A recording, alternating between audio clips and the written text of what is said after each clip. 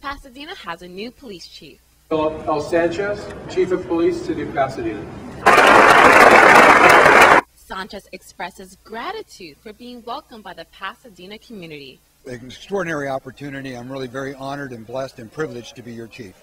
He says he plans to enhance open communication between the police department and the city. Well, first of all, I'm going to spend a lot of long days here in Pasadena. I'm not afraid of hard work.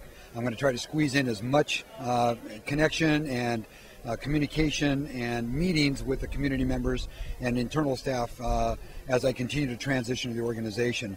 Sanchez says the department's volunteers are great facilitators. We have over 100 volunteers. They do programs like Parade Watch, and they work the front desk and greet people when they come in. They do clerical and filing. It's extraordinary what they do. But most of all, they serve as an ambassador for the city and an ambassador for the police department. He says he wants to be an approachable figure in the community. The personal meetings, that indicates that you're willing to spend time with the individuals and with the different community groups and stakeholders to show that you really care about what the efforts are and what their concerns are.